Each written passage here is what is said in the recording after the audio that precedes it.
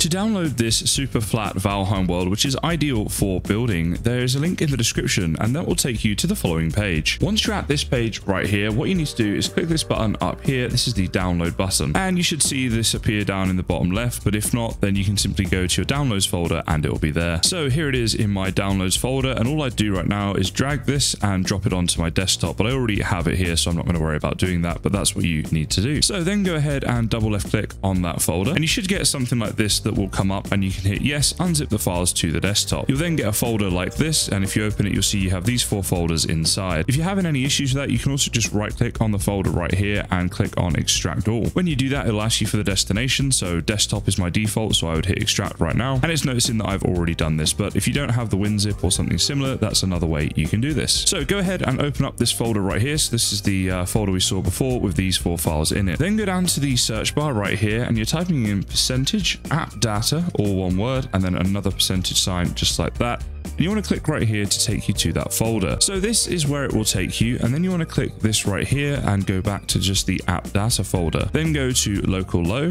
and then down to Iron Gate, and then Valheim, and you have worlds and you have worlds local. So if you go into your worlds folder like this, then you can go ahead and drag these 4 over and just drop them in just like that. And there we go, they should show up in this folder. We're now going to close all of this down and we're going to load up the world. Now I've loaded up here a modded version of Valheim because this particular world does require some mods, but if you're downloading a world that doesn't need mods, you can just load up your normal Valheim. If you'd like to learn more about this super flat building world and how you can download it using mods, I've got videos in the description that will help you to do that. It's actually very simple, so not anything to worry about. If I go ahead and hit start game, and we'll just use my cheat account right here, then we see right here we have this 50 things. So that'll be the name of the world. Let's go ahead and hit start and load that up. So as you can see, I've spawned in the correct world, and here it is, our super flat building structure as we saw before. So that's how you load saved worlds in your Valheim.